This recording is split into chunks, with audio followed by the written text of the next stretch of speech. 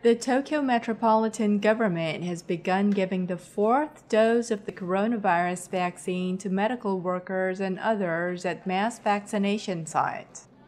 Target recipients include medical personnel, emergency rescue workers, and staffers at facilities for the elderly or the disabled. They must either live or work in Tokyo to get their fourth jab in the capital.